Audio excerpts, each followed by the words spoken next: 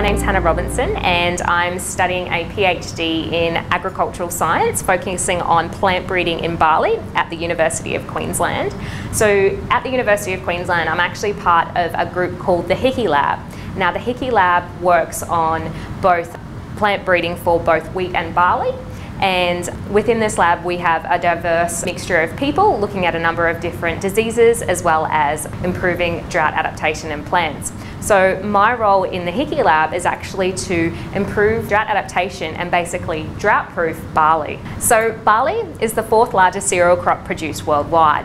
But here in Australia, we're ranked the 7th for global production value in Australia. So barley is really important for the Australian economy, and it's really important that we have farmers in Australia continuing to grow barley. My work has been revolved around finding this major gene that's actually influencing the root growth, and what it's doing is making the plants grow with a narrower root system, as you can sort of see on the pot here.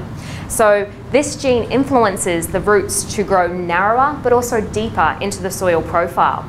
Now this is really beneficial for drought-proofing barley, as a lot of the environments where barley is grown suffer from lack of in-season rainfall. So having a deeper and narrower root system actually allows the plant to access water from that water bank stored deep in the soil profile. So this allows the plant to continue growing even though there's not much water. We feel that this discovery of this major gene controlling the narrow root system is really important, and we really want to expand on this work as well as validate what we've seen so far. In terms of this gene that's controlling the narrow root system, we really want to validate it in some different diverse barley cultivars to see if we can understand it a little further. We also would like to look at this deep rooting characteristic in a number of different environments throughout Australia to see whether it would be beneficial for those environments. The work I've done so far has been mainly looking at barley crops grown in the northern grain growing region of Australia. So this is areas sort of in Queensland and northern New South Wales.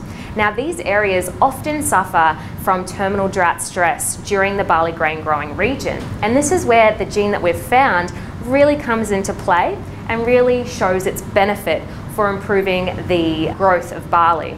But in the future, we really want to look at other environments throughout Australia and be able to validate whether this gene and this deep rooting characteristic is important in these environments as well.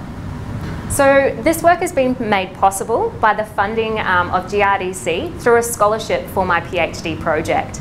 But to really achieve our future goals, we really are seeking further funding to be able to investigate this deep rooting characteristic in environments across Australia.